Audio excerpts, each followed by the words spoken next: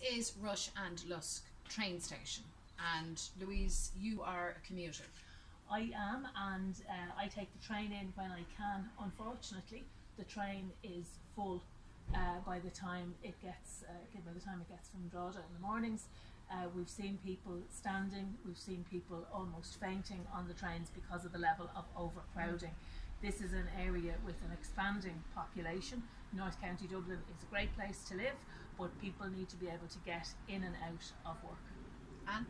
Yeah, this was an issue that was raised by people on the doors today, both retaining the 33X bus and additional carriages, which is what it's needed badly.